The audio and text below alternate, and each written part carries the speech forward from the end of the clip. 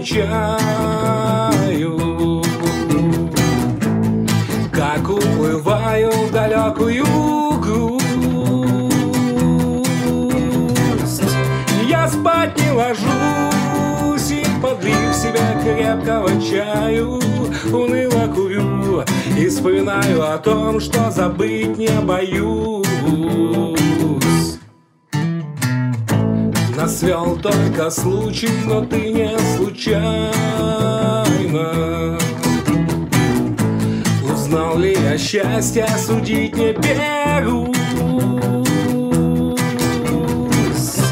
Ты смотришь в окно с улыбкой нежной, печальной, неистово дождь барабанит по стеклам весь день, ну и пусть. Какой прекрасный ливень, летний ливень, смятенье прохожих и тучи зонтов. Быть может, мы могли бы быть и счастливее, но в чем наше счастье, не знал бы никто. Я шторы задвинул, меняю пластинку. Любимые песни звучат для двоих. Зачем же мы с грустью невольно сдуваем пылинку и мнем свое счастье и рвем, словно искренний стих? Какой прекрасный ливень, летний ливень, смятенье прохожих и тучи зонтов. Быть может, мы могли бы быть и счастливее, но в чем наше счастье, не знал бы никто.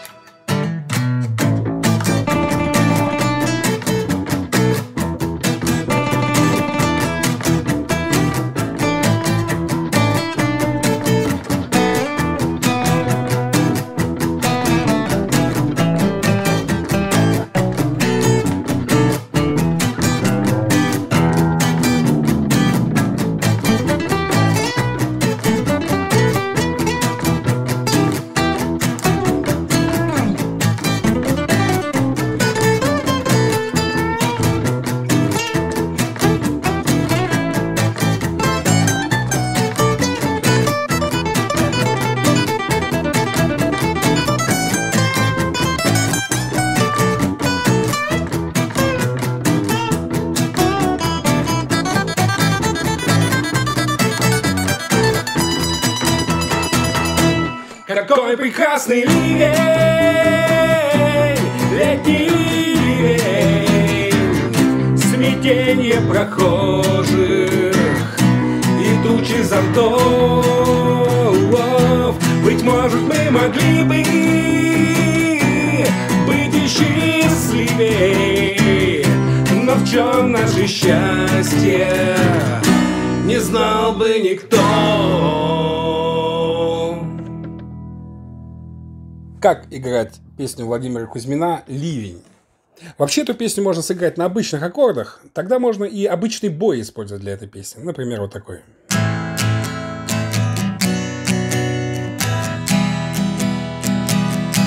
Но я ее играю, применяя аккорды баре, и использую здесь вот такой бой. Значит, я делаю движение вниз-вверх, но при этом сам аккорд баре не зажимаю, то есть чтобы такая погремушка была. Потом зажимаю, вниз-вверх с зажатым пальцами.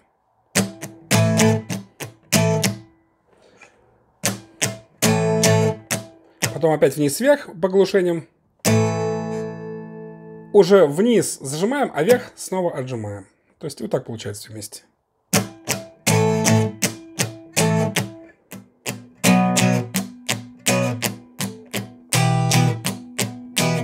В темпе это звучит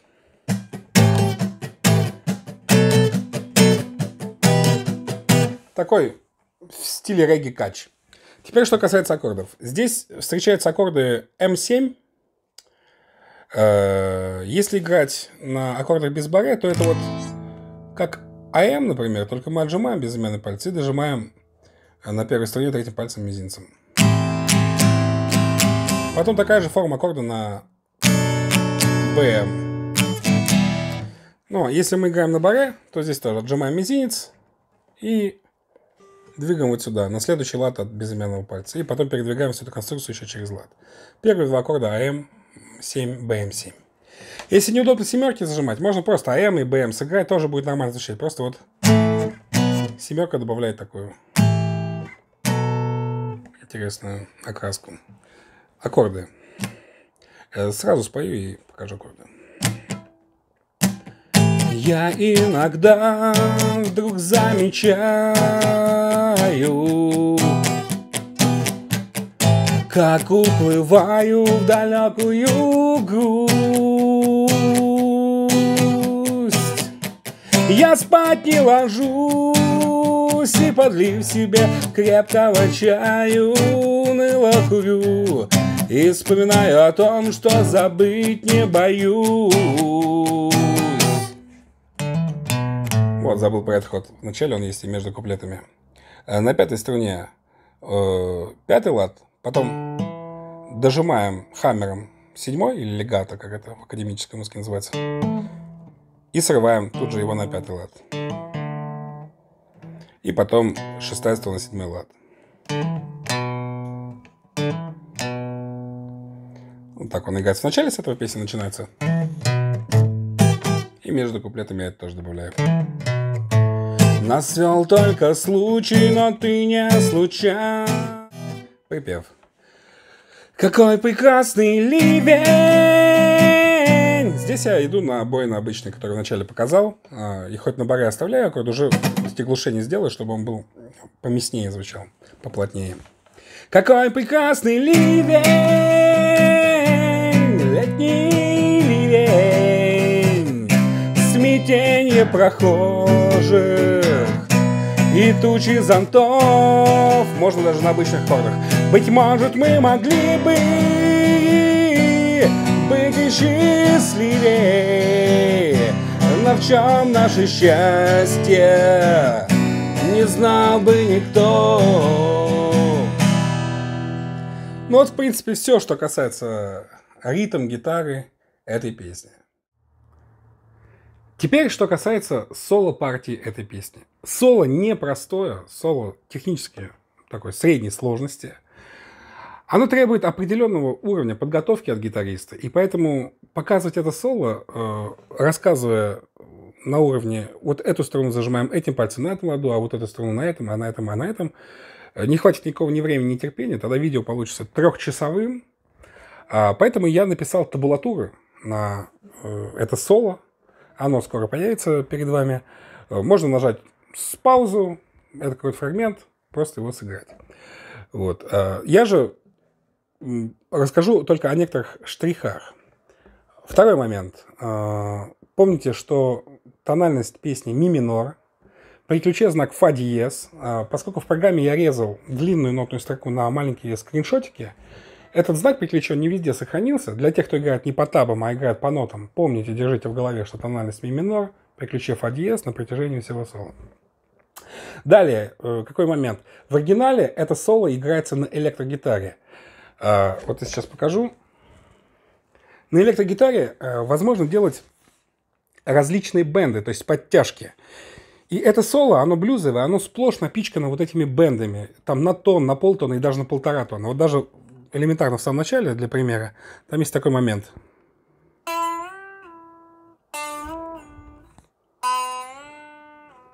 Вот здесь от ноты Си на третьем ладу мы тянем до ноты Ре и опускаем. 1,5 тона, малая терция. На третьей струне это делается на электрогитаре. Естественно, на акустической гитаре, поскольку я делал кавер на акустической гитаре, такие бенды сделать просто невозможно. Вот максимум четверть тона, даже полтона не вывозят. И поэтому я делал некую адаптацию. То есть в оригинале я показал, как это играется бендами, а на акустике я заменял энгармонически равными нотами.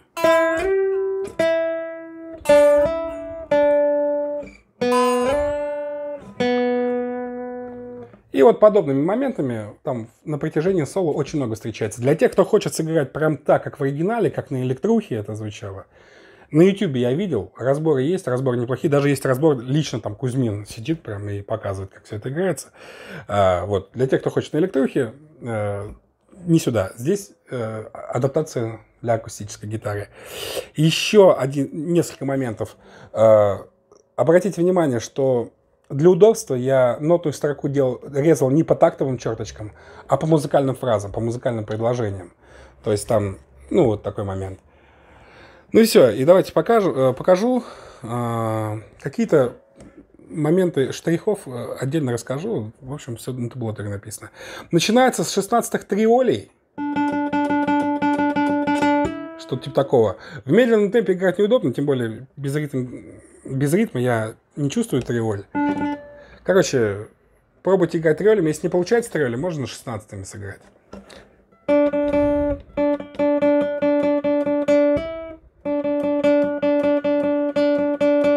Вот так вот получается, да. Погнали дальше. Вот это место я без аккомпанирующего инструмента почему-то не могу сыграть. Здесь ничего особенного. Можно такие вибрато добавлять.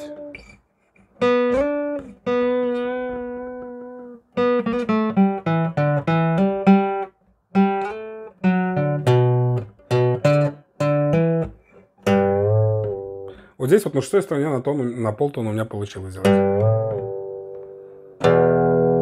Далее в оригинале идет рычаг, там вот так вниз уходит гитара от шестой струны. Видите, на табулатуре там вот изображено рычагом. У меня, естественно, на акустике рычага нет, но я делал такую фишку, благо длительность ноты целая, хватает времени. Полностью имитирую звук рычага, но есть один минус. Потом точно вернуть вы не успеете, нет возможности. Поэтому, если вы такую приблуду тоже сделали, следите, что потом до конца соло у вас шестая струна нигде не вылезла, иначе она будет ложать жестко.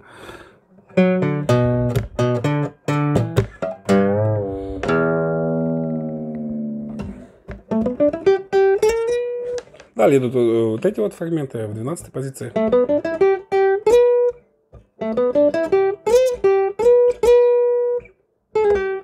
Вот вот. Я здесь делаю глиссандо вниз от ноты ми.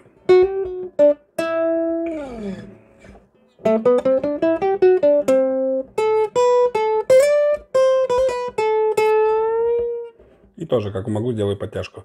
Вот в этом месте, ну ладно, в общем, не важно.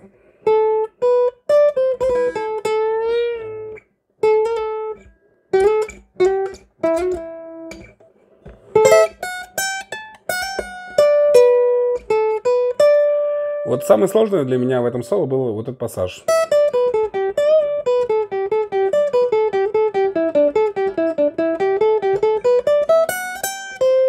Мучился я с ним, честно скажу, недели 3, чтобы достичь нужной скорости и нужной частоты звукоизвлечения. Какой здесь есть совет? Вот от первой 16-й ноты, от ми, я пробовал разные варианты, но мне удобнее всего было сделать штрихом вверх. То есть вот начнем чуть за такта. И вот первый звук ми в этих двух тактах. Мне удобнее было сделать штрих вверх и далее до конца строго идти переменным штрихом.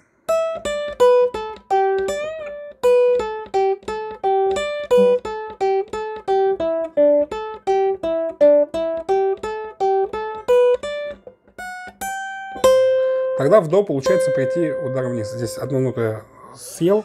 В общем...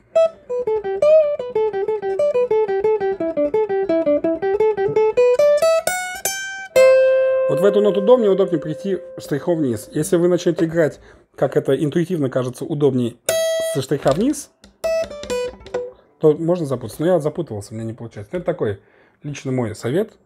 Может, у кого-то все нормально со скоростью, с частотой звукоизвлечения.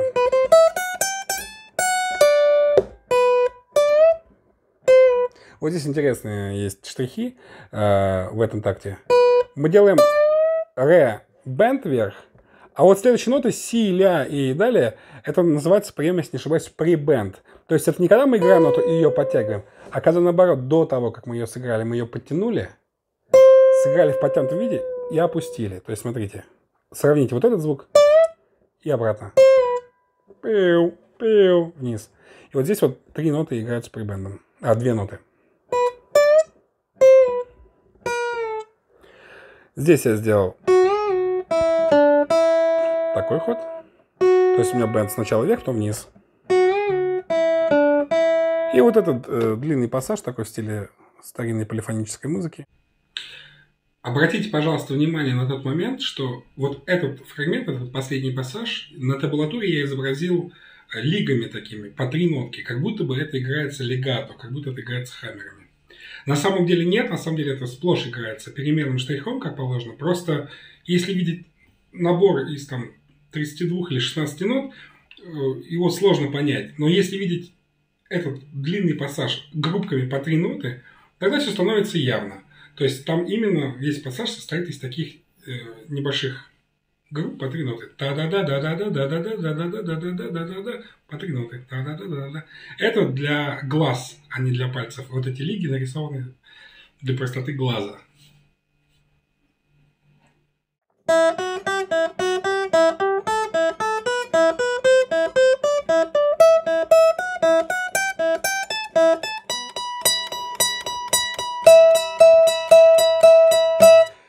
У меня в этом месте соло заканчивается. Я просто опускаю вот этот квинту и начинаю петь припев. Но в оригинале там еще есть соло синтезатора и есть еще такт этого тремоло. И он там делает так. Он продолжает играть 16-м, получается, вот эти 2 ноты и делает такое скольжение вниз. В медленном темпе и на акустике звучит, честно скажу, отвратительно.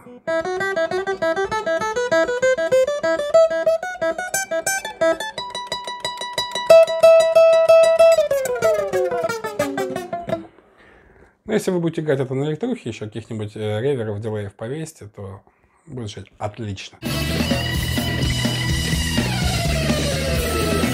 Вот так играется песня группы Кузьмина «Ливень». Всем успехов. Пока.